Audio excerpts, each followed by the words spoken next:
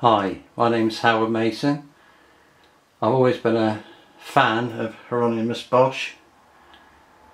His style is his painting, and I'm certainly not comparing this piece of work with the incredibly detailed figures and drawings of Mr. Bosch himself, but it's just the general idea that I'm trying to portray and bringing it up into a more modern or recent times.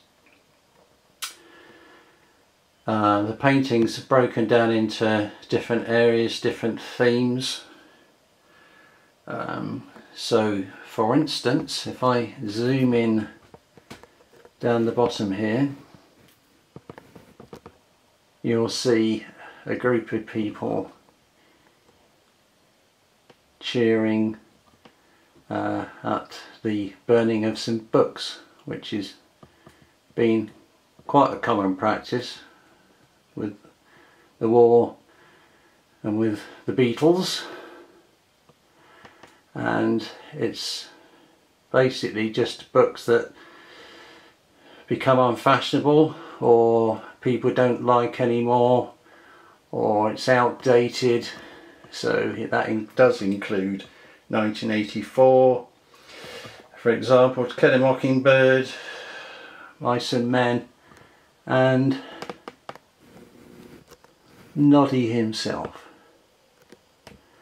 Just below that, to the left hand corner, we have the terrible situation with waste, plastic waste.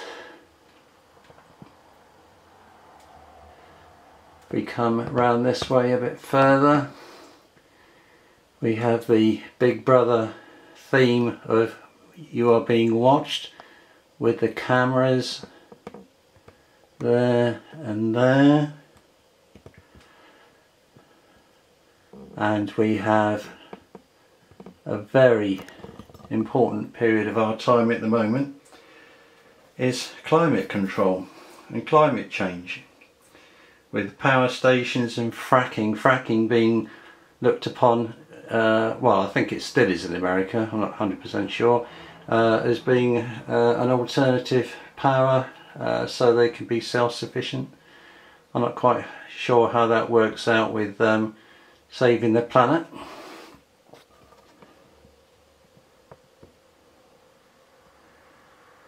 If we come round this way, we have the big cities where people migrate to from all over.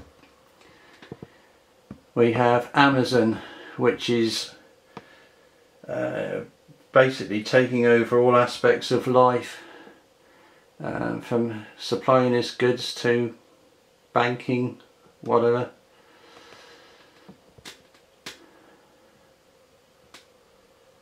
We have violence. We have a lady who is representing the people of the South, the My Rights, who's just oblivious to everything else that's going on, and charging into a crowd of people and flying one of them up into the air with a big grin on her face. We have a phone. Now the phone, I think, would be a great replacement for any statue these days to go on a plinth, because that is a god in many people's lives, and we all addicted to it in one way or another. We might pretend that we're not, but it's interesting to know how many times you might look at your phone in a day.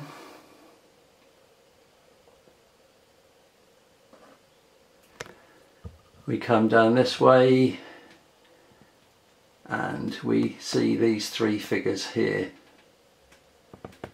and I sort of class them as the generic people. No individual style, the coffee on the go look, again all really not knowing what's going on.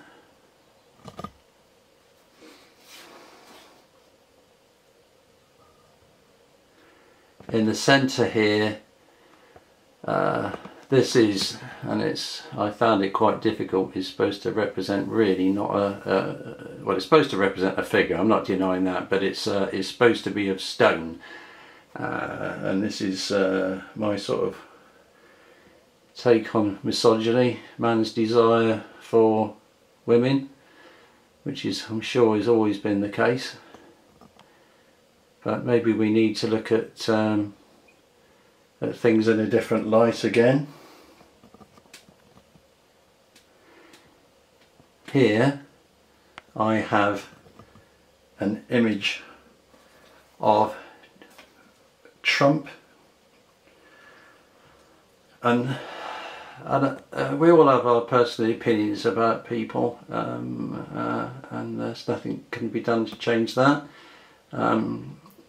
He was a fool, and he may yet be another one soon. But I don't think that we have a world leader at the moment who, I'm not saying not better than him, but you know, we have Macron, Trudeau and Boris, hardly wonderful leaders in my view.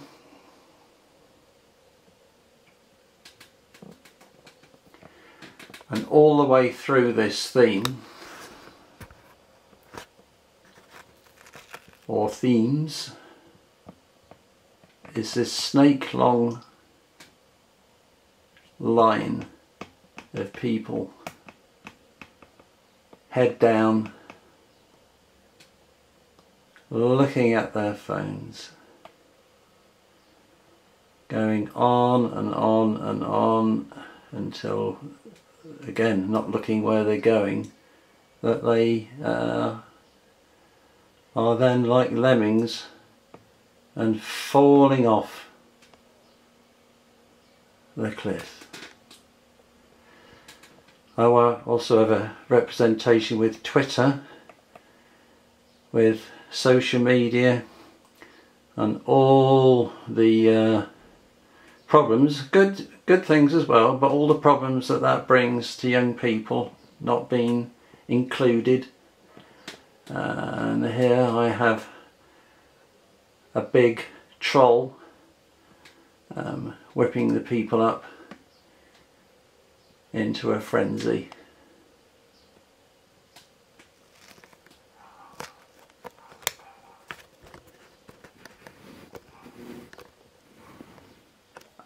And by the way, this little group of people here, this couple, old couple, living out their life to the end in their camper van, enjoying the summer.